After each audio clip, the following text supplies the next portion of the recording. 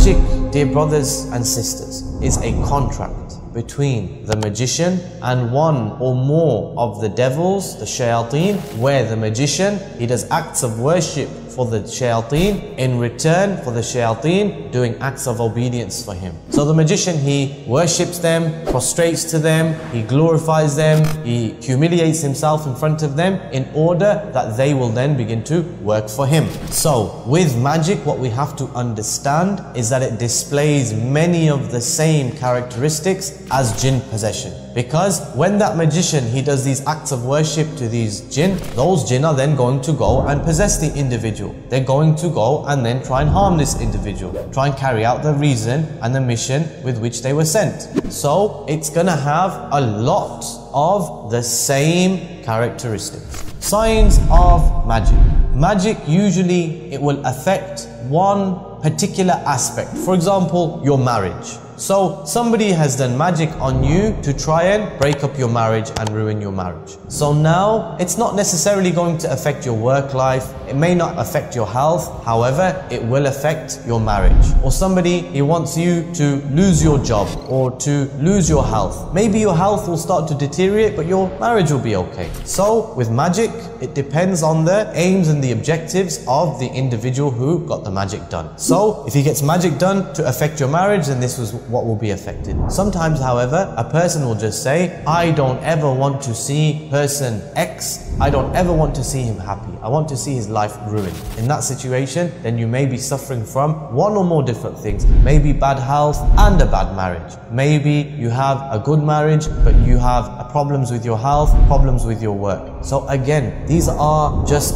guidelines where we can try and ascertain perhaps there's a problem and I should seek more knowledge and start seeking some more advice. Likewise with dreams. Dreams are a very clear indication that a person may be suffering with magic or with possession, which was the result of magic. So if you're constantly dreaming of dogs, if you're constantly dreaming of snakes, if you're constantly dreaming of spiders, if you're constantly dreaming about blood, if you're constantly seeing yourself in a grave or around blood and you're seeing these types of things in your dreams, then it may be that you have serious issues with regards to magic, with regards to jinn possession. So in that situation, I would advise you to make ruqya or to seek ruqya. Likewise, a dislike of Islam, a dislike of the Qur'an. Why? Because the jinn is there. Remember that magic, it almost always, in the vast majority of cases, 99.9%, it comes with jinn. You're going to find these type of blocks. Somebody has done magic on me to prevent me from getting married.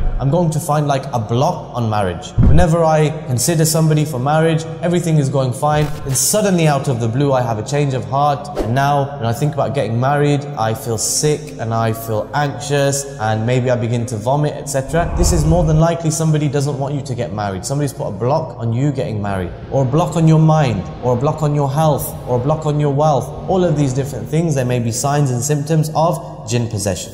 Likewise, suffering from illnesses that doctors simply cannot explain, or suffering with illness after illness after illness. This may be a sign of magic. So for example, I had a case where I was told by the jinn, during the ruqya, I've given her cancer. So then a few days later, this individual came back and said, I found a lump on my chest and I've had this examined by the doctors and they say that it looks like a cancerous lump. I said, look, by Allah, I'm telling you this is not a cancerous lump. Do not go and get chemotherapy, etc. Rather treat this with the book of Allah. Treat this with the sunnah of the Messenger sallallahu alayhi wasallam.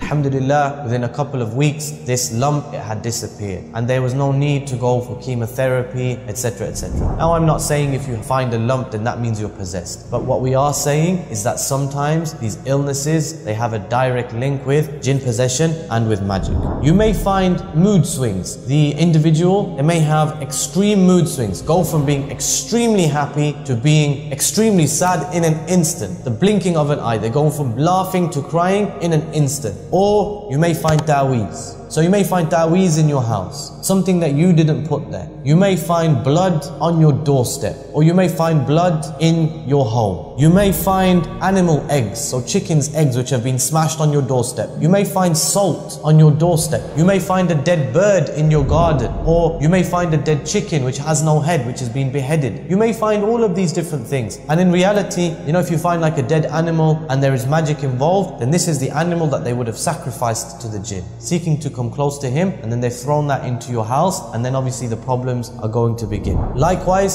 specifically with regards to marriage. So there might be a sudden dislike of the spouse. There might be a sudden dislike of your husband or of your wife. A physical hatred towards them. You know, I've had lots of people, they say, when I see my wife, I physically want to kill her. When I see my husband, I physically want to kill him. I had one situation where a brother came and he said, when I look at my wife, I see an animal's head on my wife's shoulders. So of course, if you're looking at your wife and you see an animal looking back at you, then of course this is going to freak you out. You're not going to want to be in this person's company. You're going to want to run far away. And of course, eventually this is going to lead to separation. I'm just giving you some of the main signs, some of the main symptoms. So perhaps something has been going on with you for a while now and you don't know, or you didn't know. So this will cause you to go and to research a little bit further, to go and call a Raqi who is upon the Qur'an and the Sunnah, and then you can start your journey from there, bi-idhnillahi tabaraka wa ta'ala.